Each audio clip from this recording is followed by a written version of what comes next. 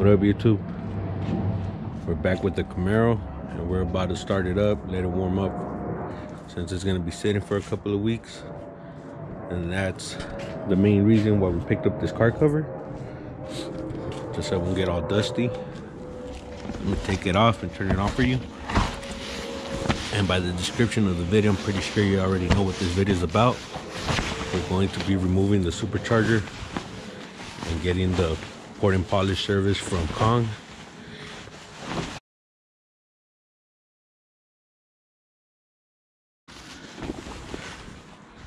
So here we go.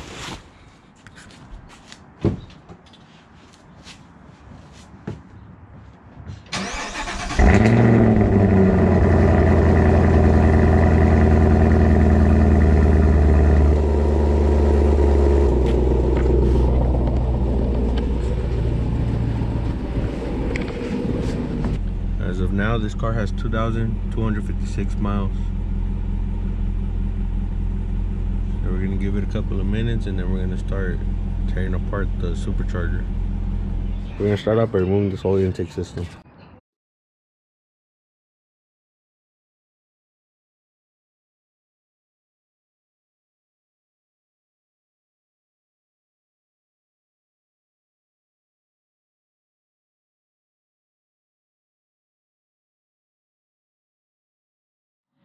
Alright, so now we have the intake box removed and the cone that goes onto the throttle body.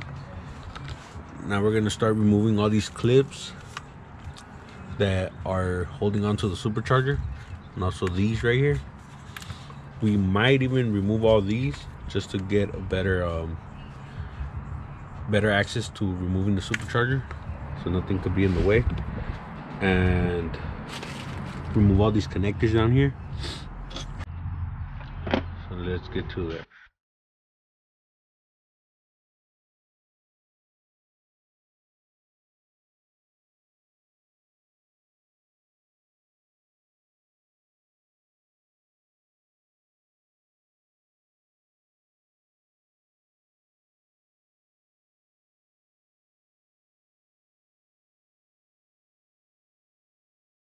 Alright, so we unclipped all the little plastic clips holding onto the supercharger. On this side, we removed these connectors from each coil pack because we thought we were going to be able to move this harness to the side, but it looks a little more complicated than just those clips, so we're just going to leave that alone for right now. What I'm going to do is I'm going to remove the belt and I'm going to check to see if anything else is holding on, and then we're going to go on to removing the lid, which is a couple of bolts. I think they're like 10 millimeters. There's 4 in the middle and then there's some all around. Back here we also had some clips holding on to the bolts. There's 3 clips, and we have to get to the max sensor back there. So let me get to removing this belt and then I'll get to the bolts for the lid.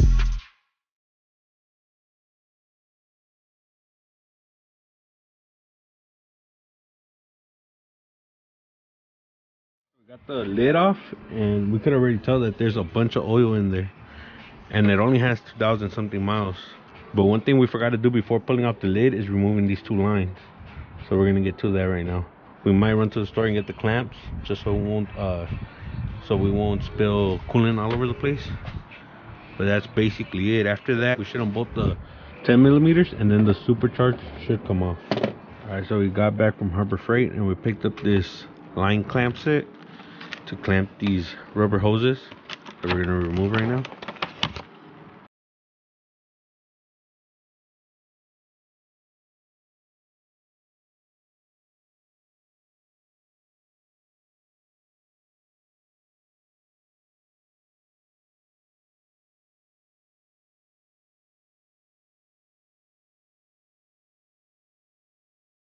And we slipped them on with some tape. It's still leaking a little bit, but there's nothing we could do about that.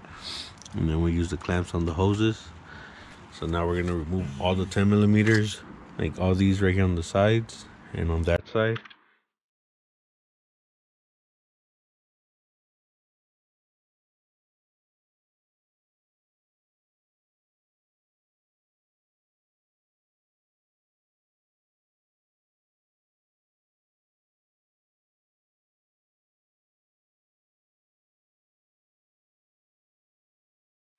we were able to get it off. And for this Camaro, it has these 2 bolts back here. And don't forget to disconnect this sensor. Then it has 4 on this side and 4 on this side. And they're 10 millimeters. So as you can see, it has a bunch of oil in there. So that's the reason you need a catch can.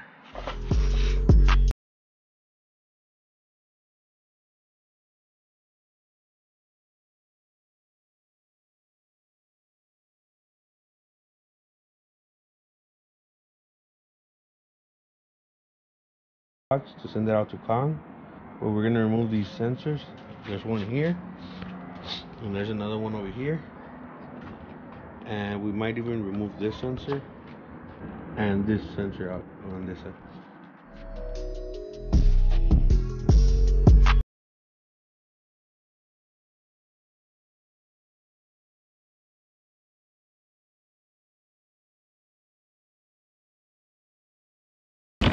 What we're doing is we're using a piece of tape and we're taping it to the bolt so the bolt won't come off of the sensor, so we know that this bolt belongs to this sensor. And we're just gonna label them. Like this one was from behind the supercharger, this one was in the front driver's side, and then this one was on the front driver's side as well. So we're just gonna label them with tape so we won't lose the bolts, and we can know where to put the sensors once we get the supercharger back. It's been a couple of days and we just got the supercharger back, so let's open it up, see how it looks.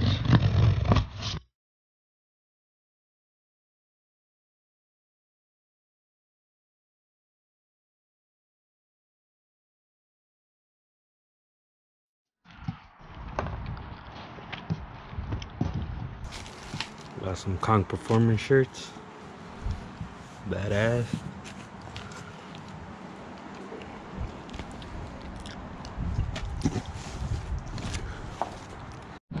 So you pull this out of the box and then I'll show you guys how it looks.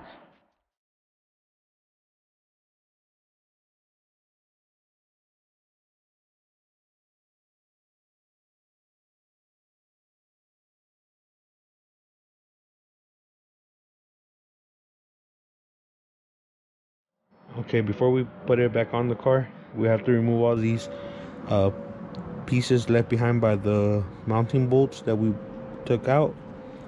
And these bolts do have to be replaced. These are the little like washers that sit on top, and then these go in the little hole. But the new bolts have them. So just make sure you remove all of them out of every single hole. Have some on this side. Here's the little cap. I'm just using a little screwdriver and being real careful not to scratch anything on there. Those 2 pieces.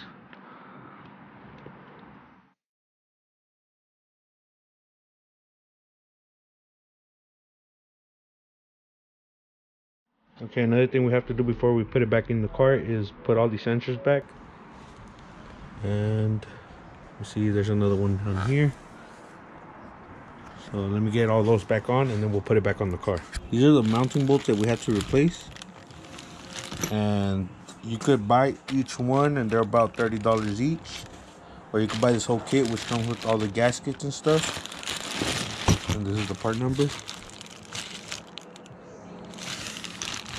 So I'm gonna go ahead and start replacing all these little gaskets. The ones on the supercharger look good, but might as well replace them since we have the supercharger off.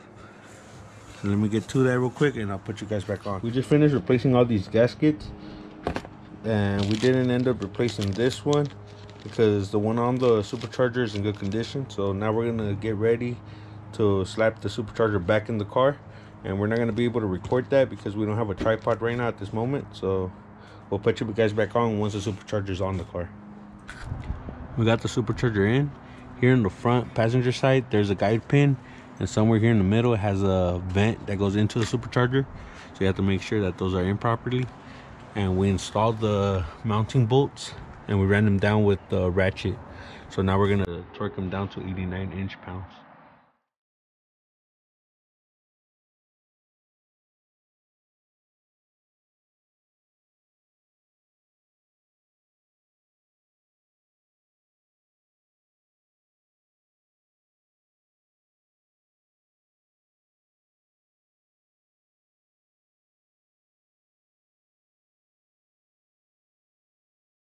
Don't forget to connect the sensor back here behind the supercharger. Also get all these hoses plugged back in.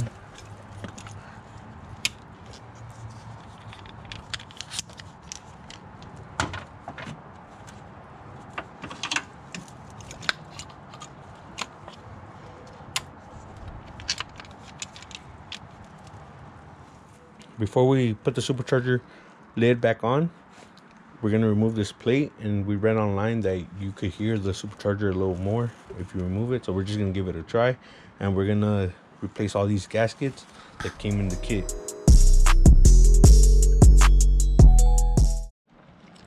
This is all it is, and it has like some rubber underneath. You can see they retain some of the oil in here. So I'm gonna wipe all this down. I'm gonna start with the gasket.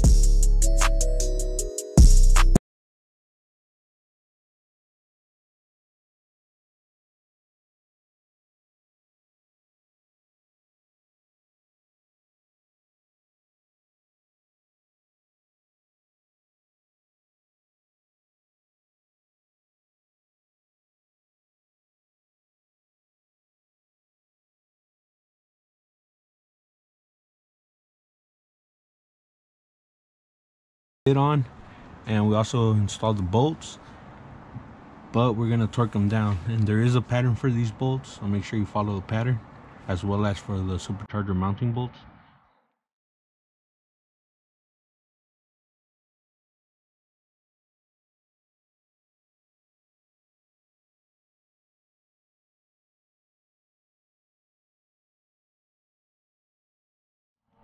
We're gonna replace the stock belt with this Gates green HD belt, and we went to O'Reilly's. We gave them the length of the stock belt and the rib count, and they pulled this out for us.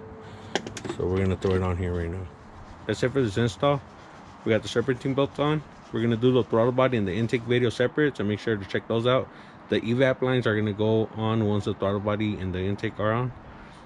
And make sure to like, comment, subscribe. Follow us on Instagram at Yonke_OXC Films. I'll leave that in the description down below, and we'll catch you in the next one.